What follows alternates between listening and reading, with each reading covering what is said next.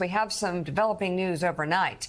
After nearly 150 days, a significant turning point in the months-long writer's strike that brought Hollywood to a halt.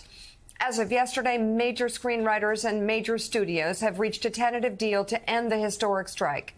That's according to the Writers Guild of America, which is closer to the finish line after having 5 straight days of negotiations. This new development suspended picketing immediately.